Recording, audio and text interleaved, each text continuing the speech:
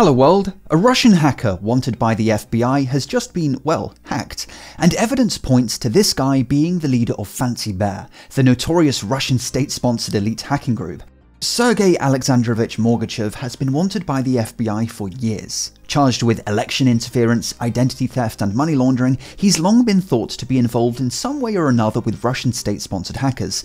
This made him a prime target of the Ukrainian hacktivist group Cyber Resistance. Like other hacktivists on both sides of this conflict, these guys live on Telegram, though they claim to cooperate with various power structures of Ukraine. In other words, they're state-sponsored themselves, and on April 10th they claimed to have hacked this guy and not only linked him to Russian state hackers, but identified him as the leader of hacker group APT28, a group better known by the name Fancy Bear. A pretty explosive allegation. I mean, whenever we hear about Russian state hackers, the name of Fancy Bear usually comes up. They have the longest Wikipedia page of any state-sponsored hacking group and are thought to be behind a whole array of cyber attacks spanning over a decade. But what's the actual evidence for this guy being the mastermind behind much of this? Well, a complete ownage of his email accounts revealed quite a bit. His address, passport scans, driver's license scans, and so on. There's a lot here. But most interesting is a form he filled out in order to receive Russian security clearance.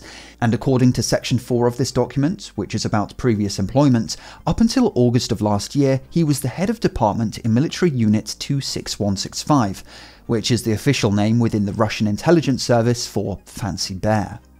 So what happens now? What are the ramifications of this hack?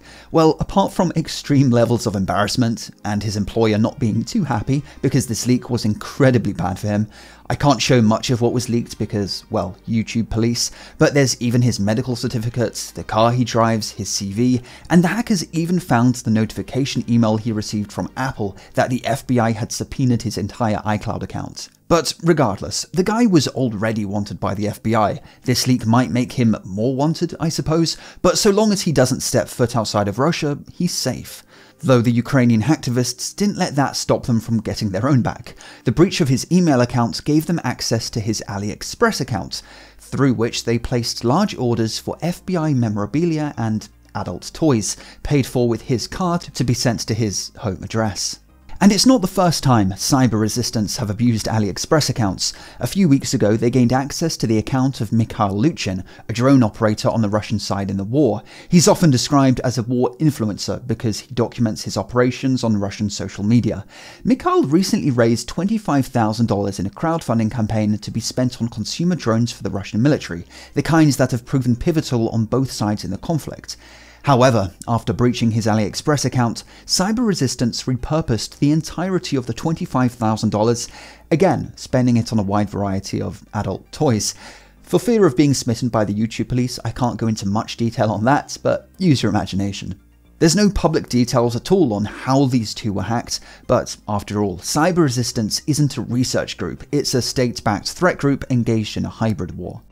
There's also been a bit of news on the Russian side of all of this. In the last few days, Killnet, the pro-Russian hacktivist collective, broke from their usual modus operandi of DDoS attacks and instead leaked a bunch of NATO documents which seem to have come from a protected web portal. However, don't get too excited. After checking several of the documents myself, almost all of this stuff is available from public sources anyway. There's nothing classified here. Killnet seemingly gained access through a compromised set of credentials. There's also been some drama brewing within the Russian hacktivist community. A few days ago, the leader of Anonymous Russia, a guy going by Ratty, was arrested in Belarus on unknown charges. Anonymous Russia is a pro-Russian group, which, like Killnet, is primarily known for DDoSing anti-Russian organizations. One of their recent targets was the UK's MI5 website. Like I say, we don't know what prompted his arrest, because of course Belarus is aligned with Russia in the war, and Ratty was on their side, so there's obviously more going on here behind the scenes. However, in a turn of events that was even more confusing, immediately after his arrest, the leader of Killnet, Killmilk, posted to his Telegram channel that he had made a difficult joint decision with the Killnet collective team to DNon one of his apparent comrades. Essentially, he doxed Ratty, revealing him to be one Arseny Yelisiu. Probably butchered that one, but why he did this to someone apparently on his side, we don't know. All Killmilk said was Arseny, founder of Anonymous Russia, is a great guy and a patriot, but he was not careful, now he is paying for it with his community and status.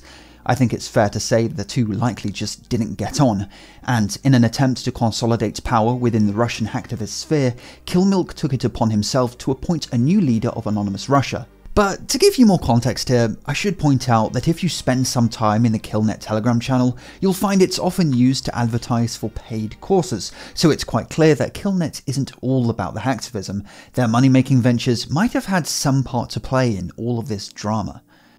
This video was made possible by Altium Designer, the world's #1 PCB design software. 35 years of innovation and development has gone into this bit of kit, and it really shows. Nothing else I've used comes close to the sheer breadth and depth of features. If you dabble in PCB design at all, you have to give this a go. The routing engine, even just in of itself, is sublime. Grab your free trial via the link in the video description.